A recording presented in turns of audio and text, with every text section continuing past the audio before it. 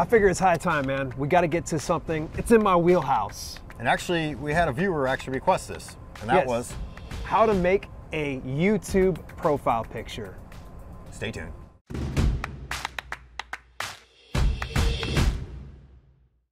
Hey, I'm Dale. And I'm Walt. And this is Live Streaming Tech. And if you want to learn more about live streaming online, including places like YouTube, Facebook, DLive, Twitch, and beyond, then make sure you click that subscribe button and turn that bell notification on so you don't miss a single video. All right, I said this is my wheelhouse, man. YouTube, this is pretty much where I've pretty much made a living. And now we're starting to kind of expand out in live streaming tech, so it seems only natural that we start to break ground. And what are we going to be doing today, man? Well, we're going to show you how to create. Matter of fact, Dale has a free template that you can download down below in the description. And you can follow along actually through this little walkthrough. He's going to show you how to create a YouTube profile pic. Let's take it away. Screen wipe. Okay, to make the YouTube profile picture, we're going to be using the open source software called GIMP. If you don't have that already, it's free. You can go over to gimp.org/downloads and you can get it all installed. This works for PC and Mac. I'm just going to go ahead and I'm going to set you up with the template here towards the end of the video. So we're going to go ahead and double click right here and it's going to open up this template. Now the nice thing is you're going to see it's a square format, 800 by 800 pixels, and I've actually already got things set up. Over here on the right hand side, if you just click the drop down menu, you'll see there's two different layers. The reason I put these together is you of course want to make sure you fit within the 800 by 800 specs. But then there's also this circular image, because in most instances, like on mobile and desktop, they only show this circular area to the people. So you want to make sure all of the things that you want available are right in the confines of this. So we're just going to kind of leave this as is. So for the sake of just us keeping things simple, I'm just going to be putting together a very simple profile pic. This is up to you how fancy you want to get. I'm going to go ahead and drag and drop an image in here. And let's just have a little bit of fun with this. We're going to drag and drop that in here. All right, I'm going to press my Control key and then use the scroll wheel to kind of scroll on out. You can also use the subtraction key as well as the plus key. So it's not too bad. I will probably mess with the coloring here in just a few minutes. So there we go. We've got me inside the shot. And now let's go ahead and we're going to drop my brother into the shot. Drag and drop. All right, we're just going to kind of move him here. Now, thinking we'll probably put him in the background, so we're just going to go ahead and move him back. Okay, not too bad. Let's use the resize tool. We're going to click on him, and we're just going to kind of make him just a little smaller. Let's scroll out just a bit. There we go. Scale. Okay, so we're not quite fitting in there like we should. That's okay. I'm just going to resize it until I get it just about right. Select my guy.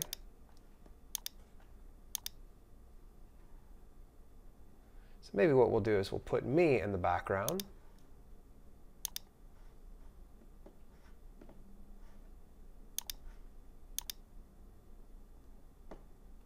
We'll move him towards the foreground. Let me go ahead and finish that resizing job I was working on.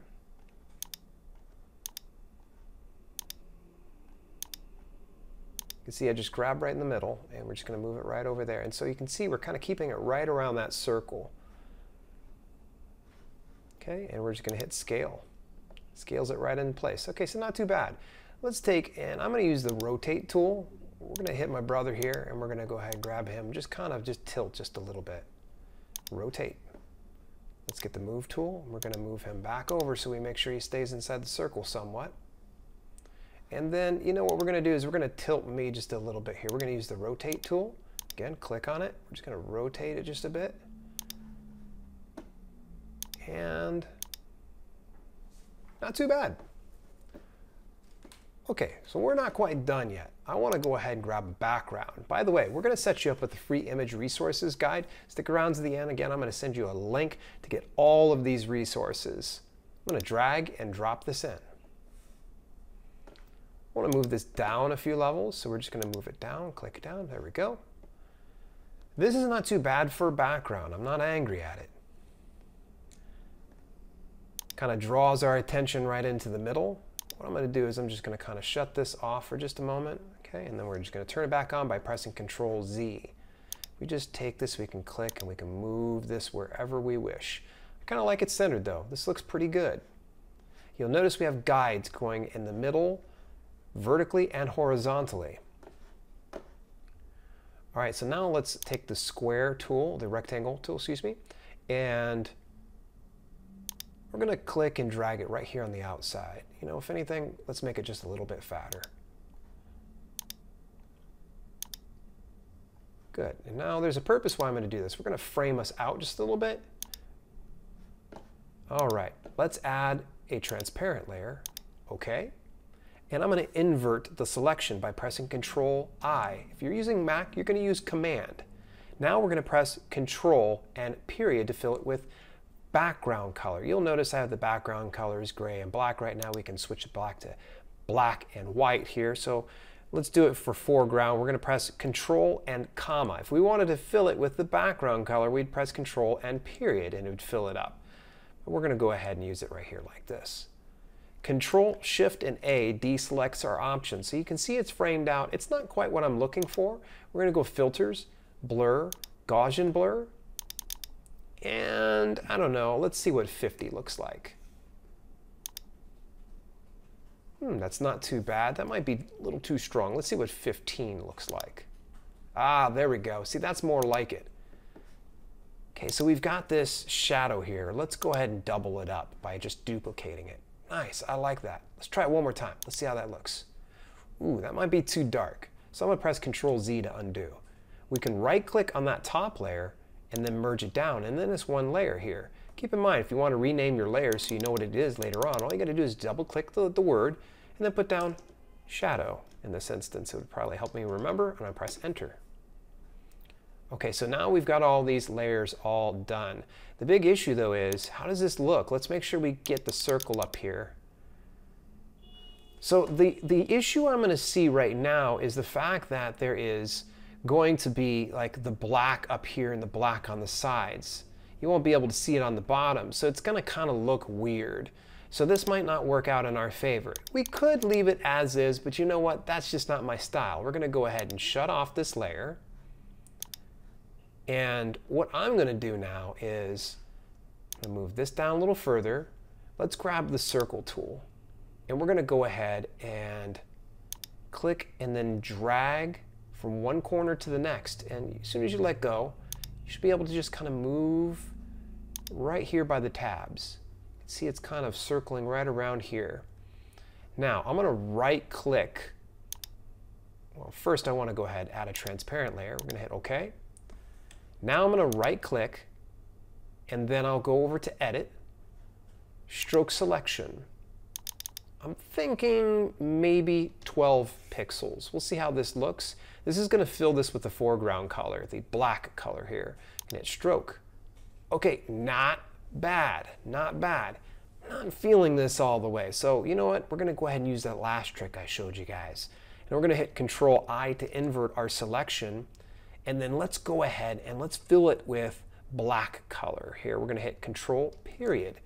Ooh, look at that. Now this might actually work. I'm going to press Control Shift A to deselect it. We're going back up here. Since we already used Gaussian blur last as an effect, we can just repeat the Gaussian blur. Ah, here we go. That might be a little bit better. I don't know. What do you think? We can play around with this till the cows come home, but ultimately at the end of the day, we only know until we try it. So I'm going to go ahead and click and drag. I'm going to do one more thing. You know, let's put it just a little further inside. Grabbing the tabs, moving it on in. All right. So remember the little trick I was just doing not too long before here? We're going to hit transparent layer. Okay.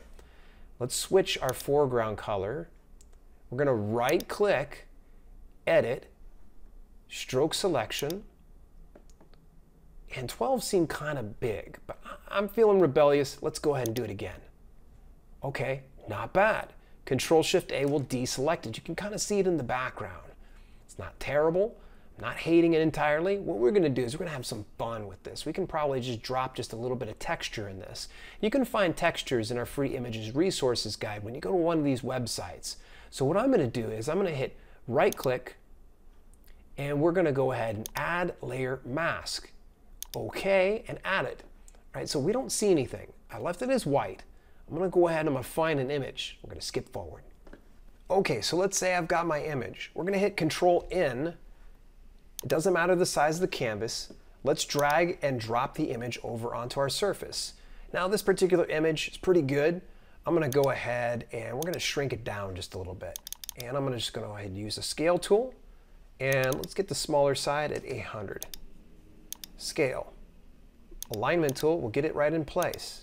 You're gonna see what I'm doing here in just a moment. It's a lot of fun.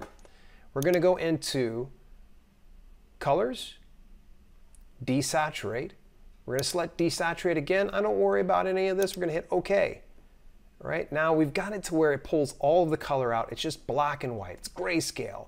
So the next thing I'm gonna do is we're gonna go ahead and kick up the contrast. So that way everything's a little bit more precise. And I'm gonna make it just a bit brighter because anything white is gonna be preserved. Anything black is gonna be pulled out. You're gonna see what I mean in just a moment. It's kind of cool. All right, so there we go. We've got it. It kind of has this grainy look to it.